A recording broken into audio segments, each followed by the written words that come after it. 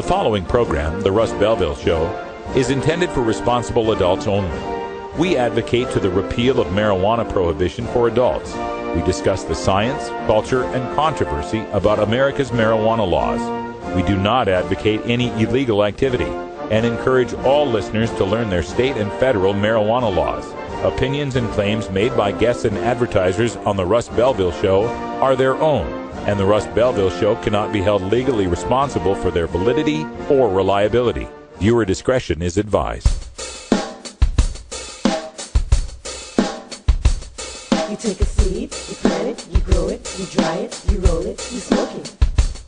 You take a seed, you plant it, you grow it, you dry it, you roll it, you smoke it, and it goes down smooth. Hey! Spanning the continent to bring you the truth about cannabis and marijuana law reform.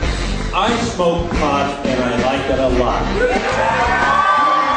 From the promise of legalization And I think that we need to rethink and decriminalize our marijuana laws. to the agony of prohibition. One major responsibility is to encourage people to use less drugs. The Russ Belville Show, the voice of the marijuana nation. Yeah, I hear you had a question for me. Now, here's your host, Radical Russ Belville. Oh, yeah. Good day, tokers and tokettes, and welcome. It is Tuesday, February 26, 2013, and it's got to be 420 somewhere in the world. So glad you could join us today. We got all sorts of news, interviews, and information for you today. Before we get to that, a quick note about our media production here at 420 Radio. Starting yesterday, I am now packaging the show in not only its full 1 hour format, but also separate posted videos for the rant, for the behind the headlines, and for the news segment. So, yes, I hope you enjoy that. Be a whole lot easier to share some of these stories and share some of these videos on Facebook and throughout all your social networks. You can visit Radical Russ on YouTube. That's where I'll be posting all of these. I'll also have them on my blog at radicalruss.com if you'd like to share them from there. On today's show, all sorts of interesting stuff. Like I mentioned earlier, we begin with our Students Change the World segment. That comes up at 1:30. We do that on the second and fourth Tuesdays of the month. Got to keep my Tuesdays straight. And we've got Shanna Frickless joining us today. She's from Lewis and Clark Law School, a transplant from Washington, D.C., who's an activist working for clean energy and the end of marijuana prohibition. We'll talk to her at 1:30, and she might even be in the studio. We're not sure yet. We're still trying to work that out. Also on today's show, at the end of the show, I got time for a radical rant. We're going to go in depth about jury nullification, a recent sentencing of an activist to 145 days in jail for trying to educate people about jury nullification has focused my attention on it, and we're going to talk all about that at the end of the show. Today is also our Daily Toker Tunes Electric Tuesday, and for Electric Tuesday today, I've got some music that I picked up from one of the bands out there that I've met over the past couple of events. They're called Liftoff, and the song is called Hi Sis, as in sister. So we'll check that out at 20 after the hour. In Behind the Headlines today, we're going to take another look at the Kathy Jordan case. She's the medical marijuana patient in Florida for whom the constitutional amendment for medical marijuana is named. We brought you the news of her being raided yesterday. We've got some updates on that. Plus, I'm going to play a video from Kathy where she explains her story, and you can see just what a terrible drug kingpin the Manatee County Sheriff's Office brought down yesterday. Also, we have got our 420 Radio News. Got news coming out of Spokane on a new moratorium on marijuana businesses. Some doctors in Washington State calling shenanigans on medical marijuana. Oklahoma medical marijuana has failed. Forbes magazine and employment law, and more coming up next. We'll be right back after these messages from our 420 friendly sponsors. Support these advertisers because their ad money goes straight to the Russ Belville Show. You're tuned into the Russ Belville Show, the voice of the marijuana nation. Cast your eyes up to the skies. What is it to live and die? The High Times Cannabis Cup in Amsterdam is recognized as the world's premier marijuana competition. Over the years, thousands of judges have attended the Cannabis Cup, sampling the best indicas, best sativas, best hybrids, and the best hash on the planet. In the April 2013 issue of High Times, Read all about the sensational 25th Cannabis Cup that took place in November. Find out about the latest killer strains. Decide what to grow in your garden this year. Celebrate 25 years of the Cannabis Cup in this very special issue of High Times magazine. On sale now.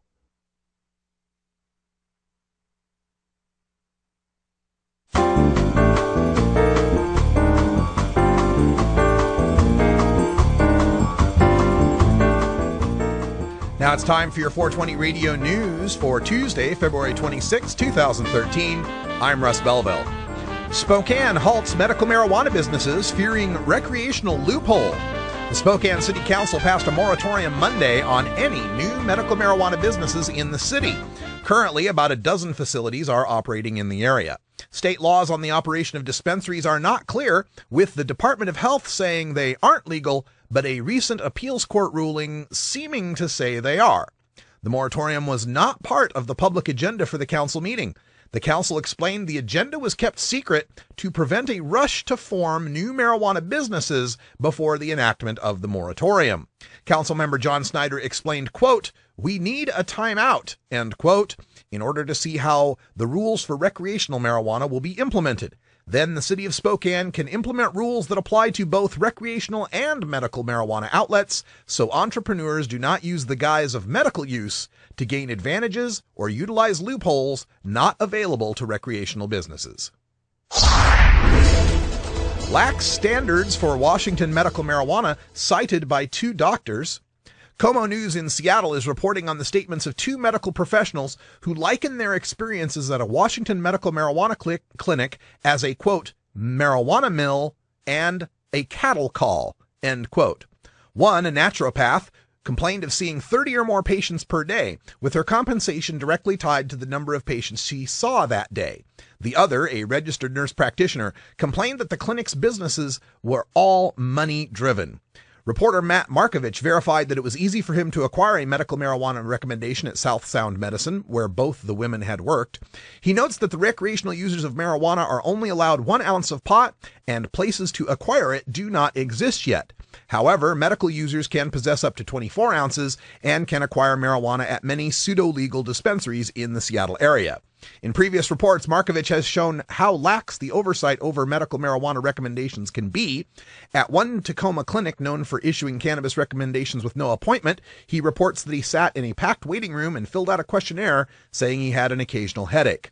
Before he saw a doctor, he paid $139. In another room, expecting a regular doctor, instead found a state-licensed, advanced registered nurse practitioner Skyping in from Hawaii.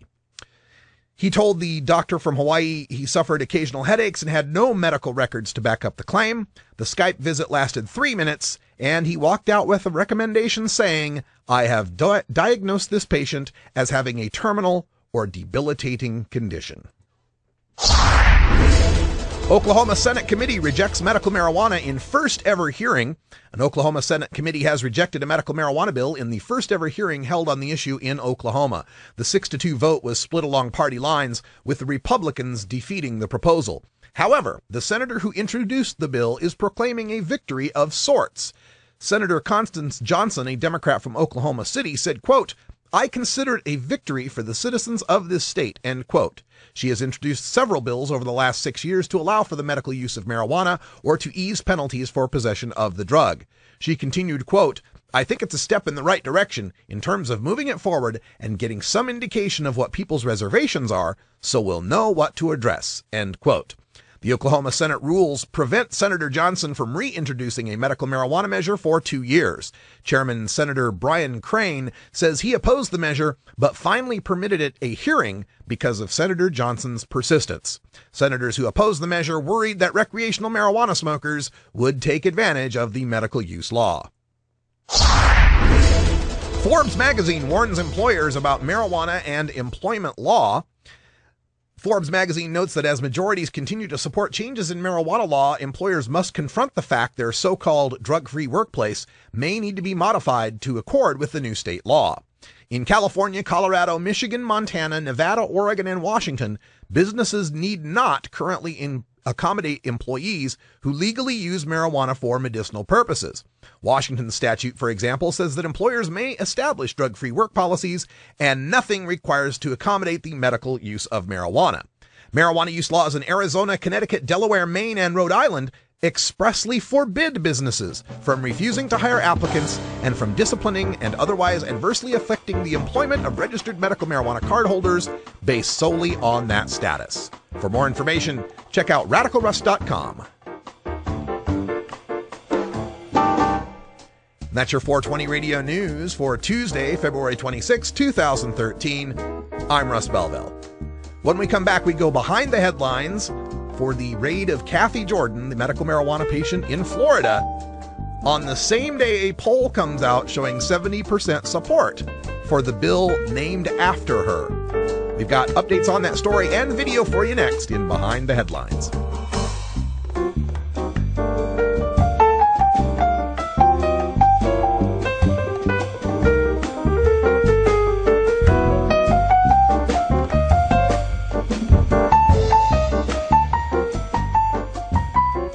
The law offices of Omar Figueroa would like to remind you to stand up for your rights. Please do not give up your precious liberties. There's nothing wrong with standing up for our constitutional rights, and in fact, it's the only way to honor the Constitution that recognizes our natural rights. Treat law enforcement with respect and respect the Constitution by standing up for your rights. If you are detained or arrested, stand up for your rights by repeating, "I respectfully invoke all my legal and constitutional rights. I do not consent to any search and seizure. I want to remain silent, and I want to speak to my attorney, Omar Figueroa." Omar Figueroa has more than a decade of experience in federal and California courts and graduated from Yale University, Stanford Law School, and Trial Lawyers College. Please contact the law offices of Omar Figueroa at 415-489-0420 or 707-829-0215. or on the web at www.omarfigueroa.com.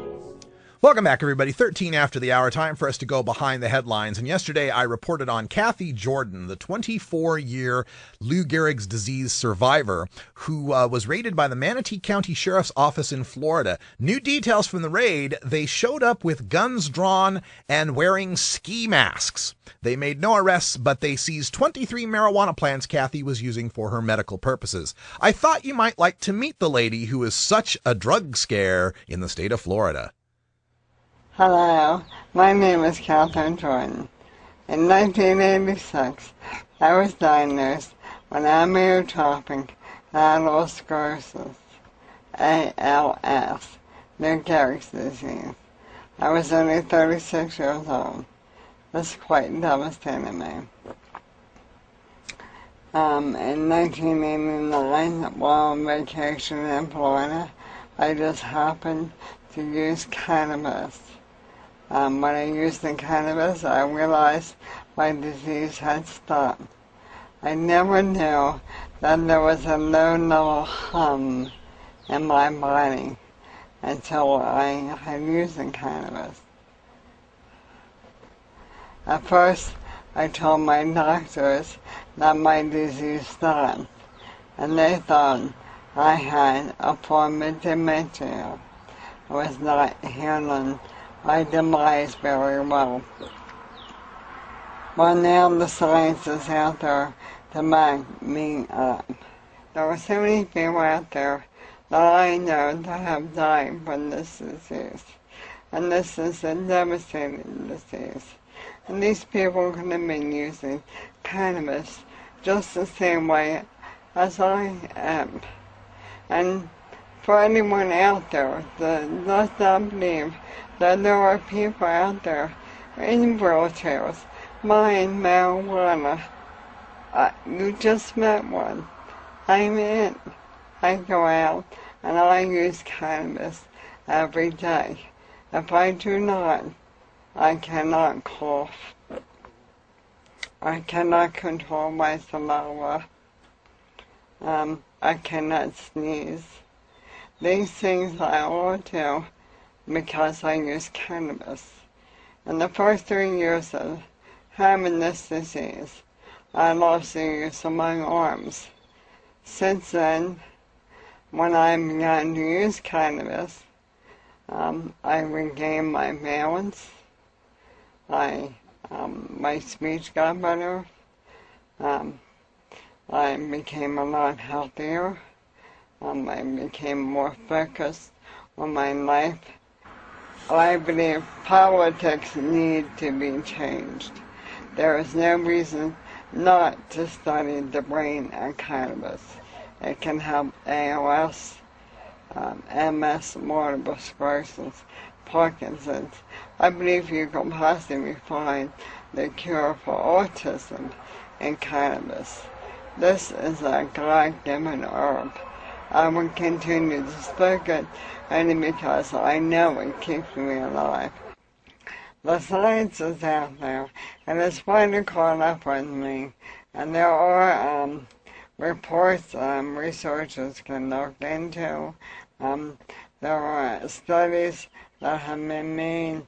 There are doctors that know all about how the glycinate works. I am just a patient. I know that cannabis helps me mostly because I have the ability to cough, I have the ability to sneeze, I can eat food. The only thing that is really wrong about using cannabis as medicine is my fear of arrest. If I was to be in the front seat of my car and the police said, "Put your hands up," I would be out of luck only because they would never know I had my hands up. It is time that we come out of the dark ages on medical science. Anyone who has ever used cannabis recreationally, you know when you smoke that it dries up your mouth. It gives you cotton mouth. It makes you cough. These things that people with ALS cannot do. I lost the ability to actually cough. I would choke on my saliva while watching television, and in nowhere I would just choke. And when I began using cannabis, that went away. So, I am doing this mainly for all the people out there that have ALS. So, I really think that the study should be done. I don't think, I know. I know the study should be done. And this has slowed this disease down for me and for other ALS patients that I have met across the country and right in my own area. There are patients out there in wheelchairs that have to go to the street to buy cannabis for the medicine. This helps with many neurological problems, and to study the brain, and then it makes sense that cannabis would help solve issues with the brain. Parkinson's disease, they are studying Alzheimer's and cannabis. There are many diseases, but there is not. I would prefer to smoke cannabis only because it helps clear my lungs, and I don't think this is going to be done overnight. I just do not want to see patients being arrested for trying to stay alive and using a natural cure. I know you do not believe that this is a cure, but there was no way I could have stopped this disease other than my medicine. That is the only thing I changed in my life at that time. So, please, I hope and pray that you will take the time to investigate the science, because once you do, you will know, as I do, that this can slow the progression Thank you. That's Kathy Jordan from the Cannabis Patient Network and Patients Out of Time. Check out medicalcannabis.com and cannabispatientnetwork.com for more information. I got the link to that video up there in our chat room.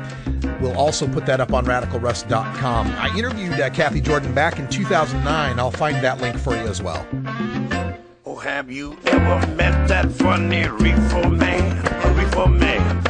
Have you ever met that funny reefer man? A reefer man. If he said he swam to China, he would sell you South Carolina. Then you know you're talking to that reefer man.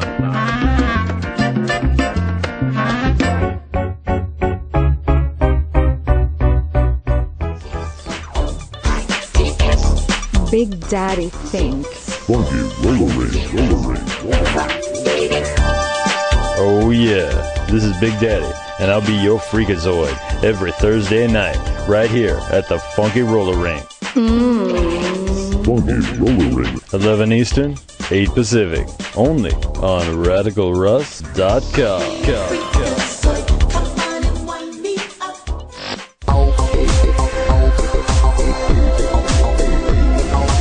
Everyone knows music and marijuana go together, so let's wind up our 20 after break with the Russ Belville Show's Daily Toker Tunes, the best in pod-safe 420 music from around the web. Today is Electric Tuesday, featuring the latest in electronic dance music and other cutting-edge genres. You can get downloads and more information about all our Daily Toker Tunes by visiting music.radicalruss.com. Now, sit back and enjoy your Daily Toker Tunes.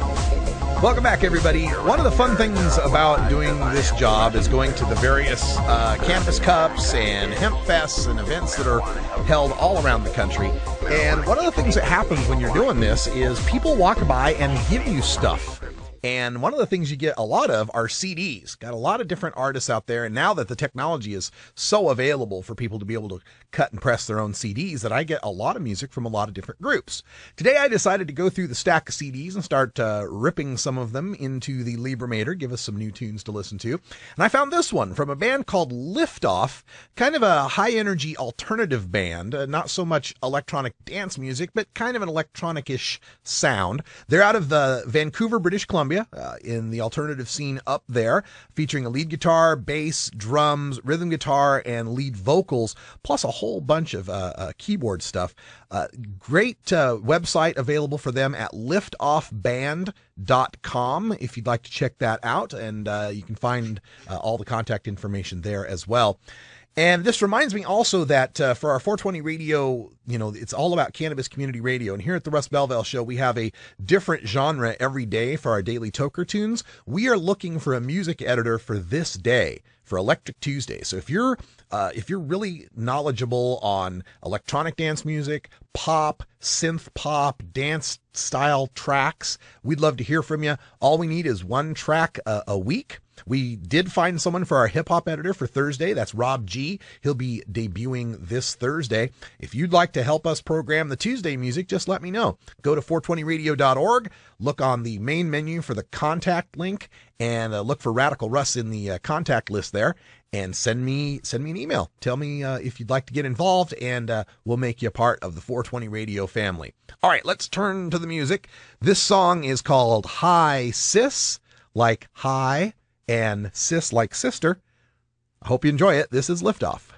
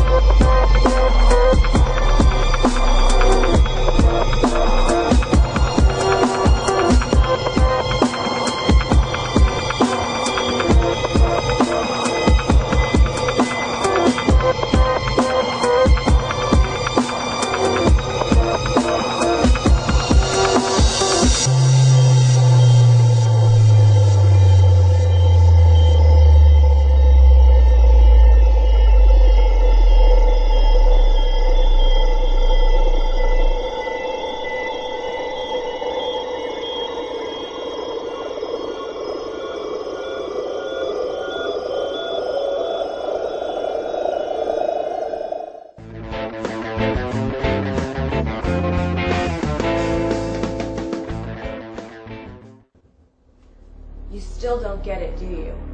Alright, let me make this as clear as I possibly can. This is your brain. This is drugs. This is your brain on drugs.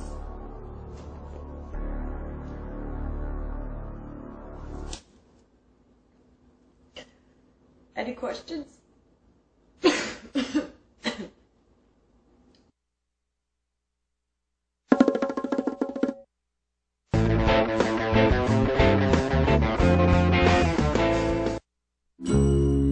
Georgia. Hi, this is Willie Nelson, and I need your help. Alcohol prohibition didn't work in the 20s, and marijuana prohibition isn't working today. It's time we stop arresting law-abiding citizens because they prefer marijuana over alcohol. Nearly 2,000 Americans are arrested every day on marijuana charges. We're unfairly destroying the lives and careers of hundreds of thousands of people each year simply because they smoke marijuana. These are not criminals. They're average citizens like you, good neighbors who work hard, raise families, pay taxes, and contribute to their communities. We need your help to end marijuana prohibition once and for all. It's the fair thing to do. For more information, contact NORML, the National Organization for the Reform of Marijuana Laws. Call toll-free 888-67-NORML or visit their website at NOR.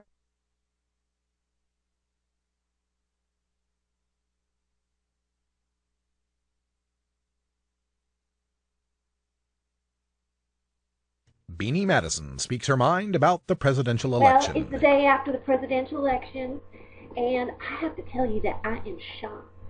I am just shocked that we have elected this man for 2 terms. I thought 1 year was that enough, but now we have him for 4 more years. We don't even know what his intention is.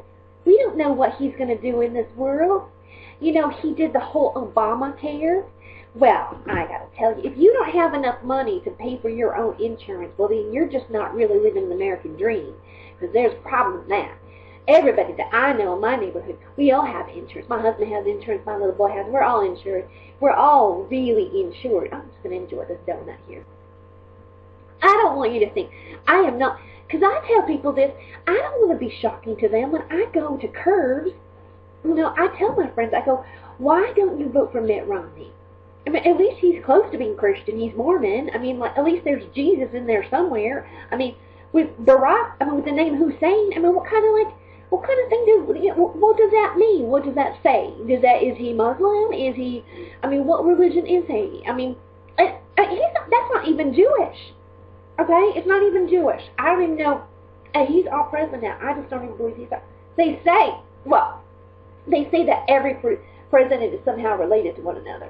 Like there's something where they go, oh, they all have the same bloodline, but this guy doesn't have the same bloodline. And I think we need to check that out, because there's something really, really wrong with that. Now, I'm not racist. I'm not racist because I know that I need to be a good Christian and I need to believe in Jesus just like everybody else. As a matter of fact, my little boy, Billy Madison, I don't mind if he brings over like the little brown boy that comes over to the house. I don't mind him.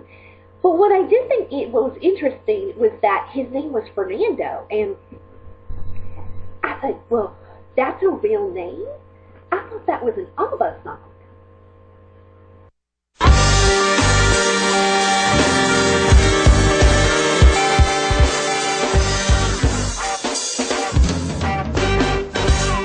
Activism begins with ACT. The Russ Belville Show features the stories of hardworking grassroots activists working for an end to prohibition in today's activist agenda. All right, welcome back, everybody. And joining us by Skype, we have got, and I hope I get this name correct, Shanna Frickless. Have I pronounced that correctly, Shanna? Yes, Russ, that's correct. Oh, fantastic.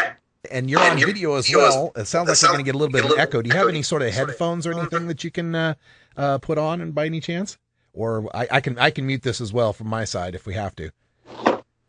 I will do my best. Okay, thanks. While you're putting those headphones on, I will get the video set up here. Shanna is a student at Lewis and Clark Law School and moved out here from Washington, D.C., so that's pretty exciting. Tell us what made you want to come to Portland, Oregon from all the way out from Washington, D.C.? Things about Portland, and I wanted to explore a new city, and Lewis and Clark is the best school for energy policy, so that's what I want to end up doing. I like the liberal attitude, and I feel like I can get along well with it. Excellent. And so you're primarily in law school, like you said, for energy policy, and you came out here from Washington, D.C. What's frustrating you right now about the politics in our energy policy, and why is Portland the place you want to be to try to make a change for that? I think that there's a lot of red tape that is unnecessary in Washington politics, and to be an activist, you need to be around other people who are actively involved in what you're interested in, and one of the best places to learn is from other people who, like I said, are doing similar things. They're very passionate about and renewable energy, and specifically Portland is very good with that, and making lots of moves as far as wind power and solar power and all of that kind of thing. So. Yeah, it's something I've noticed as well. We head east from down the gorge, and you're going to see a whole bunch of those wind towers up there now, the big windmills. So we see plenty of wind power. Solar, maybe not so much. We don't see a whole lot of the sun out here, but we're hoping for some. Now, I got your contact through Sam Chapman. I understand you're also in school with Bradley Steinman, big friends of the show. Yeah, he told me that he's been to your studio a number of times, and I'm disappointed I wasn't able to come and see it. I've heard good things. Well, thank you so much. Now, of course, Bradley and Sam are involved a lot in the movement here to end marijuana prohibition, and I'm wondering if that's also something that concerns you and how that might tie into energy policy. Well, medical marijuana is something that I'm very passionate about for somewhat different reasons than my energy policy interests and being in Portland, et cetera, mainly because my stepdad has MS, and my sister has autoimmune deficiency and disorder that both of them would not be doing as well as they would be if it weren't for the help of medical cannabis. Okay. And I think that it is a very important issue to get behind, and wanted to be actively trying to support that. If you can't go to Washington or be active in your community and speak out about what you are passionate about, then you can't complain, in my opinion. The one aspect where I see marijuana policy and energy policy intersecting would be in the use of industrial hemp. Is that something that you've taken a look at? Not exactly. I know there is a background. There's 4 faces of cannabis is what I learned this weekend. I like that kind of rhetoric, and hemp is one of them. Medical, recreational, and spiritual are the other 3 that I was told. But I haven't looked into that specific. So it's like a whole new issue then for you, and I imagine being out here in Portland, you're getting a whole lot of information coming at you really quickly now, huh? But definitely, and thanks to Bradley and Sam, I feel like I have a lot of good information, and they both are very much encyclopedias on the issue. Oh yeah. Now, having come up through Washington D.C., there's a lot of political rhetoric about marijuana all the time. Now that you've moved out here, is there any misconceptions that you used to have that now have been completely blown out of the water?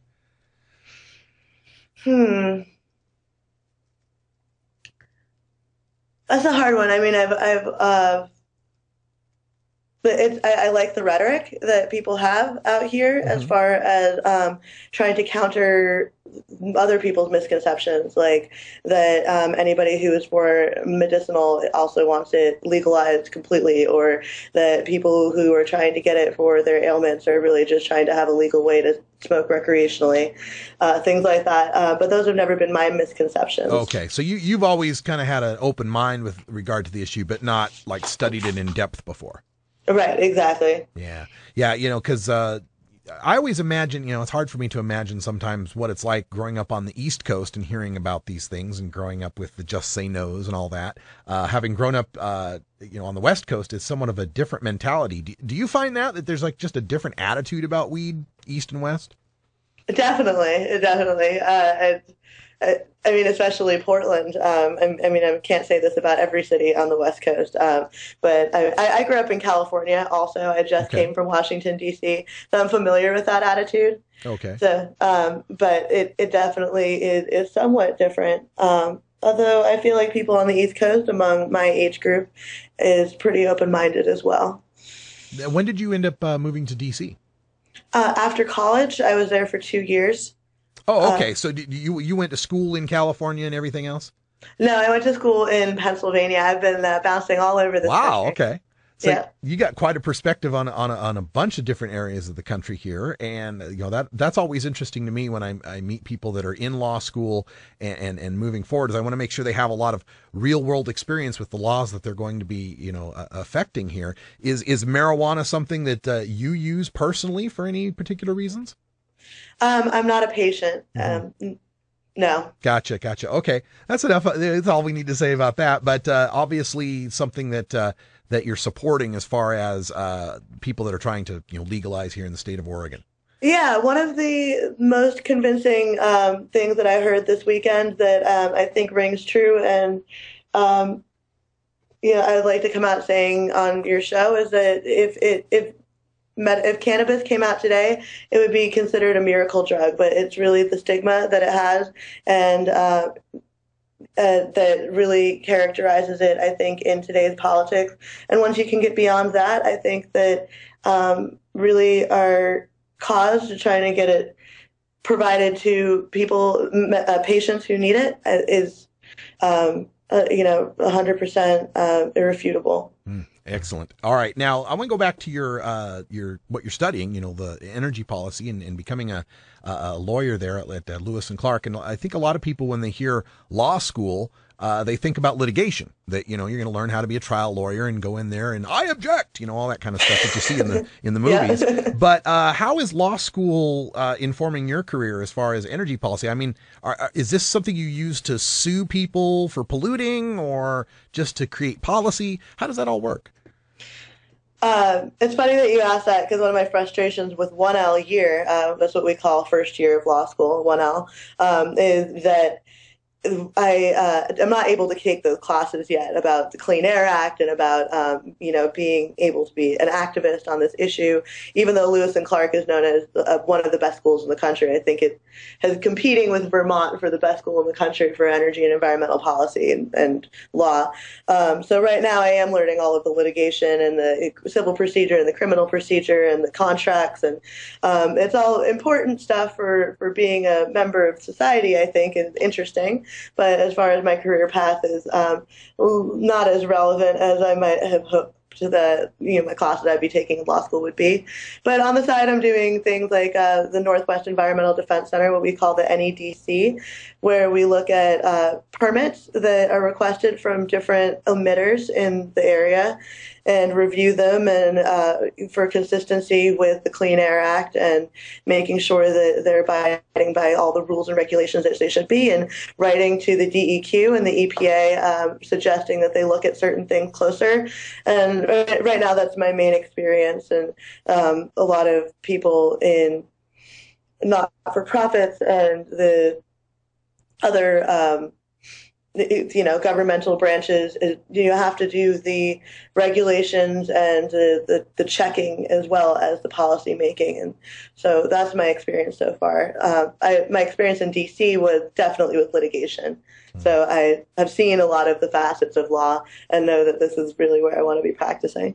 Excellent. So do you see yourself litigating in the future once you clear the bar?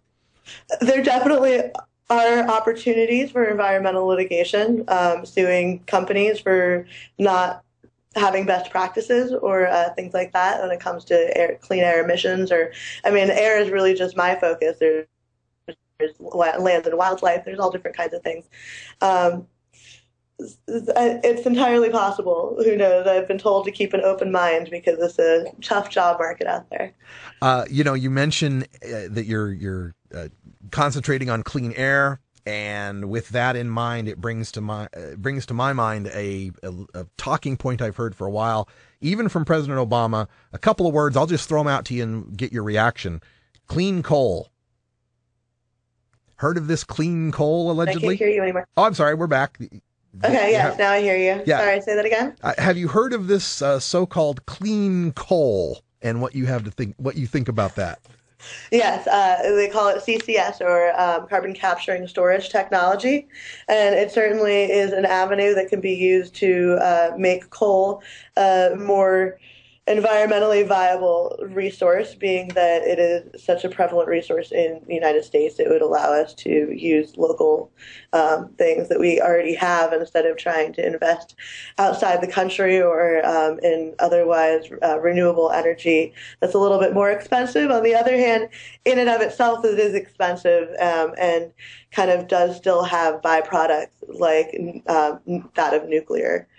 So it is not flawless. Yeah, it's frustrating to us in the marijuana field, knowing what we know about industrial hemp and the biofuel that can be produced from that, and with very, not only very little environmental impact, but actually environmental benefit from, pulling greenhouse gases from the air, just in the growing of the hemp crops. So when we hear, those of us on our side, we hear things like clean coal and shale oil technologies and nuclear, and we think of all the waste and all the environmental problems with that. It just frustrates us to no end that because of prohibition, we can't take a look at what would be a very, simple way of producing more energy in this country. I wish I knew more about that, and I definitely will look into it. Now that I had this conversation with you, I didn't realize that hemp could have positive environmental impact.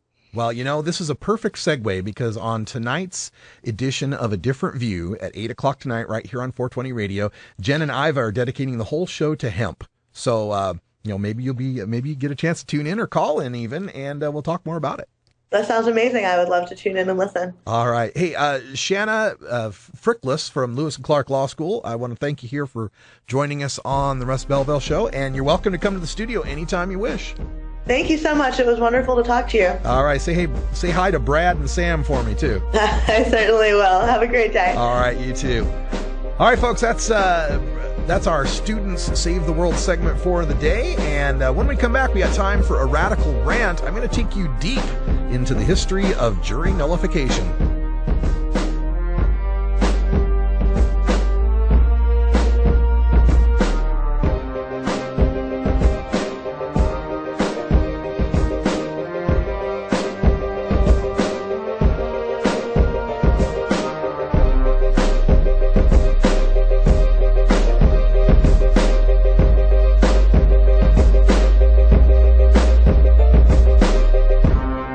You're tuned into the Russ Belville Show, the voice of the marijuana nation.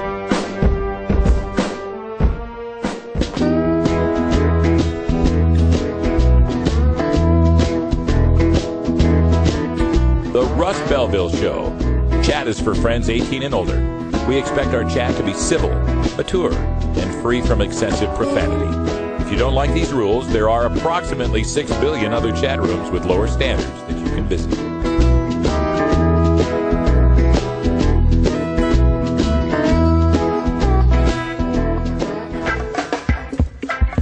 I'm Sub Cool from Team Green Avenger. At TGAgenetics.com, we are working on the leading edge of medical strains. Our strains are rigorously tested for THC, CBD, THCV, and other critical cannabinoids. Know your grow. Check out our genetic diversity at TGAgenetics.com, the home of Jelly Bean, Jack the Ripper, Vortex, and other award-winning cannabis strains. Great. Drugs make me strong. Drugs make me smart. Drugs make me feel good. Drugs make me cool. You believe that crap? Huh? You believe all that stuff they're handing you about drugs? You want to believe in something? How about yourself? Don't do drugs. You want answers? I'm as mad as hell, and I'm not going to take this anymore. You want answers? You have offended my family. I think I'm entitled. You want answers? I want the truth. And you have offended a Shaolin temple. You can't handle the truth. Surely you can't be serious. I am serious. And don't call me Shirley. Radical rant. All right, folks, we're going to tell you a little bit about your rights as a juror in this country. If you ever get called on to jury duty and manage to make it to trial, there's a little right you need to know about, and we got to tell it to you now before you get to trial, because if you get to trial, it's just too late. Let's unravel this just a little bit. There's a story I saw that floated across the news wires where an activist, and it wasn't a marijuana activist, this activist got sentenced, and he started serving on Thursday a 145-day jail sentence for passing out flyers at the courthouse about jury nullification. So I figured, hey, this is as good a reason as any for us to talk a little bit about this concept of jury nullification, which goes all the way back to the American colonies. In fact, it goes back to the British Empire even before that. And the idea is pretty simple. Juries have the right to not only determine the guilt or innocence of the defendant, but to judge the justice of the individual application of the law to that defendant, or the morality of the law in general. Now, the practice of juries nullifying verdicts dates all the way back to, pre-Civil War days. There used to be a Fugitive Slave Act. If you have a slave escaped from the South and ran up north and you harbored that fugitive slave, you could be prosecuted. But in the North, they had trouble getting juries to actually convict people of this because a lot of the Northerners were abolitionists who believed that slavery was evil. And even though there was a law against it, that we shouldn't punish people who are helping fugitive slaves. Back during the early 20th century, as temperance movements moved across the country and finally enacted alcohol prohibition, wet juries, and they used to call people who supported alcohol drinking wets. There was wets and dries. Wet juries also used to refuse to convict people for liquor law violations in a lot of states where they didn't really approve of alcohol prohibition. And even as recently as the 1960s and 70s, we had cases where juries were refusing to convict protesters of the Vietnam War, protesters who would, block trains that were trying to take bombs to the army bases and such. So the court, while they had to prove beyond a doubt that somebody might have hidden a slave or sold a beer or blocked a recruiting office or something like that, the jury could then decide that the defendant that broke that law was justified. He was justified hiding that slave because slavery is illegal, or that the law itself was just unjust, that we shouldn't convict people under this law because the law is wrong. And it's a right that every jury in America maintains to this day. It's a right that every American has as a juror. It's one of the most important rights we have. Our founding fathers wrote about this right as being the last bastion. I think it was Thomas Jefferson who said it was the last bastion against the tyranny of the state, was the impartial citizen jury that could decide not just whether you're guilty of the law, but whether the law itself was just. So why is this such a new concept to some of you? Why are some of you listening to this rant going, huh? Jury nullification, never heard of that, right? Well, you know about the Miranda rights, right? You know about those. Why aren't we told about these jury rights that we have? Because in any situation where informing you of your jury rights makes sense, like at the courthouse or during the trial, it is illegal to inform you of that right. Yeah, you get the Miranda rights. You get arrested and the police have to say, you have the right to remain silent. Anything you say can and will be used against you. You have the right to an attorney. And if you cannot afford one will be provided for you by the court, blah, blah, blah, blah, right? They give the whole Miranda warning, right? Because once you're arrested, your legal status changes. You're now a suspect in a crime, and we got to inform you of your basic level of rights, your right to counsel, your right to remain silent, because you're innocent until proven guilty in America, and we give you these warnings so you have some minimal level of awareness, right? So you have some level of protection against the state, which, has the judicial system and the cops and the guns and the money and the time, right? You got to have some level of protection. But if you're a juror, and you're trying to decide whether or not a particular suspect is guilty or innocent in court, you're not allowed to be informed of your rights under the Constitution as an arbiter of that law. You may only be aware of jury nullification if you learned about it anywhere else other than in or near a courtroom at a time not near that of the trial you're the juror for. So that's what I'm telling you now, folks, because by the time you're picked for jury duty, by the time you get into the courtroom, it's too late. We can't tell you about it. It's maddening, isn't it? Now, this is the case. The case is this fellow by the name of Mark Schmitter, and he's a jury nullification activist. He goes around lots of places and tries to inform people of their rights. He began serving a 145-day jail sentence last Thursday for passing out jury nullification flyers outside of a courthouse. According to the report, Vietnam-era veteran, peaceful freedom activist, and local small businessman Mark Schmitter has been jailed for 145 days by Judge Belville Perry. Schmitter's sentence began Thursday after he was found guilty for distributing jury nullification info outside of Perry's self-imposed free speech zone during the Casey Anthony trial. Okay, so try and put aside any concerns that the goal here may have been to get Casey Anthony found not guilty of murdering her daughter through jury nullification, and she was acquitted of murder, manslaughter, and child abuse anyway. So let's just forget what the case was about. The point was he was trying to get jury nullification across to the people. The report continues, Mark E. Schmitter is an activist for jury rights whose story we covered 1 year ago. He was originally facing a year in jail after being found guilty of 2 felonies, external criminal contempt of court, and jury tampering for distributing information outside the Orange County Courthouse in Florida. Schmitter was found not guilty of any actual law, but of rules that were written by the judge at the time. The rules that he was in violation of were for demonstrating outside of a free speech zone that was determined by this judge. He was first arrested in June 2011, maintains his innocence, and says the judge's orders that he violated were a direct violation of the First Amendment of the Constitution. Later on, an appeals court agreed that the rule saying that you could have a free speech zone for the courthouse protesters was indeed wrong. However, they still said that passing out this literature, this particular literature, could be banned outside of the court. So yes, you have the free speech rights. Yes, you can protest in front of the courthouse, but there's just certain things you cannot say. And one thing you cannot say is that juries have the right to not convict for any reason they choose. You can't say that. Now, keeping this jury nullification power secret, this has been the law of the land since 1895, people. In 1895, the Supreme Court decided judges do not have to inform juries of their nullification right. So you're sitting on a jury, but the judge doesn't have to tell you that you don't have to find people guilty if you don't like the law. Right? They don't have to tell you that. In 1969, the Fourth Circuit Court of Appeals recognized the power of the jury to acquit regardless of the law and to not be punished for their verdicts. Okay?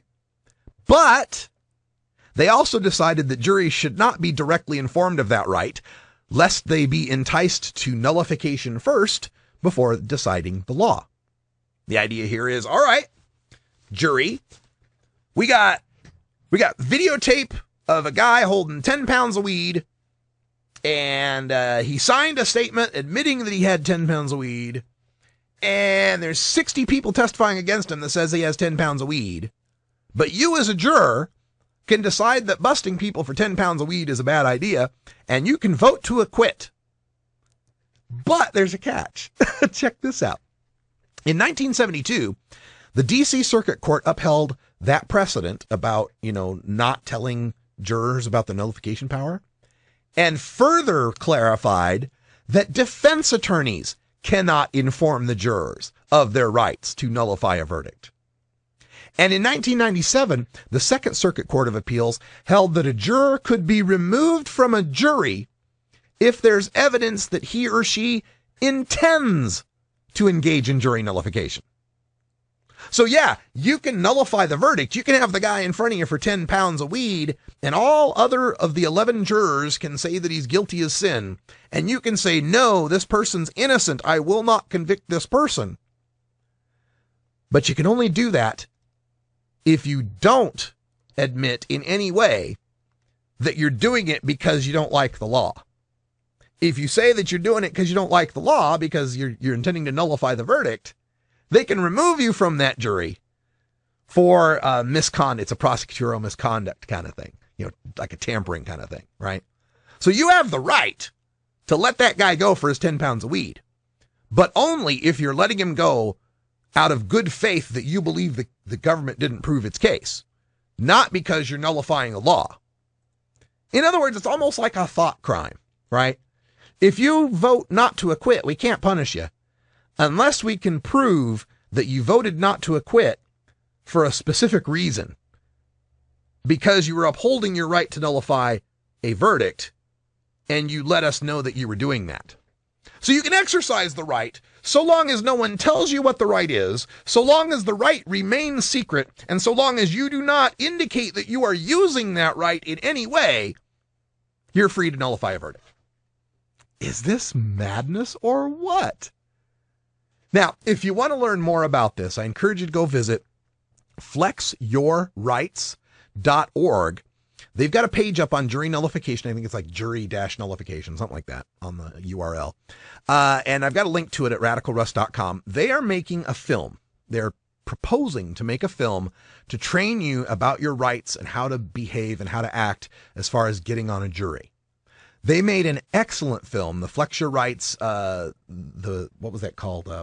Busted, the Guide to Surviving Police Encounters, that shows you how to survive a car stop, a street stop, and a house stop, a knock and talk from the cops. They made a follow-up video that emphasizes some of the realities, shall we say, of being black and having to go through those same situations.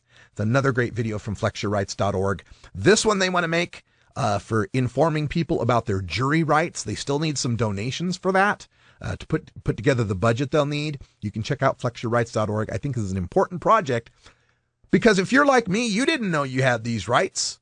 I didn't know I had this jury right until I started getting involved with the marijuana movement. They don't teach you this stuff in school. They should, but they don't teach you this stuff in school. They don't teach you your Bill of Rights. They don't teach you how to deal with police officers. This is the kind of stuff where our activist community is actually providing the civic education that our American school system is so desperately failing to provide people. And I'm telling you, folks, if more people knew their rights and exercised their rights, if they all exercised their right to a jury trial, for example, if we stopped doing this plea bargain system, if we stopped relying on criminal informants, if we educated people about jury nullification, hell, this prohibition would have been over years ago. They can only keep us down if they keep us ignorant. And that's why we're here 5 days a week right here at 420radio.org, Russ Belville Show, bringing you the best education, information, and entertainment we can. Tell everyone you know, spread the word. We'll be here for you. That's all the time we got for Hour 1. We'll be back with Hour 2, more talk, and your phone calls at 971-533-7111. For Brian the Red, I'm Radical Russ. And until next time, take care of each other, tokers. This is the Russ Belville Show. The Russ Belville Show is blogging and podcasting daily at radicalruss.com. Take a seed, you plant it, you grow it, you dry it, you roll it, you smoke it. You take a seed, you plant it, you grow it, you dry it, you roll it, you smoke it. You take a seed, you plant it, you grow it, you dry it, you roll it, you smoke it, and it goes down smooth. I'm your Khalifa. I'm your Khalifa. I'm your Khalifa. Man. I'm your Khalifa. I'm your Khalifa. I'm your Khalifa. I'm your Khalifa. I'm your Khalifa. all about my money. If you not, I'll see you later. I take out the first 2 letters and say ha-ha to you haters. I got rooms with elevators. Yeah, they say I'm futuristic. Got an iPhone for business, but the sidekicks for the bitches. I'm Young Khalifa. I'm Young Khalifa. Bitch, I'm Young Khalifa. I'm Young Khalifa.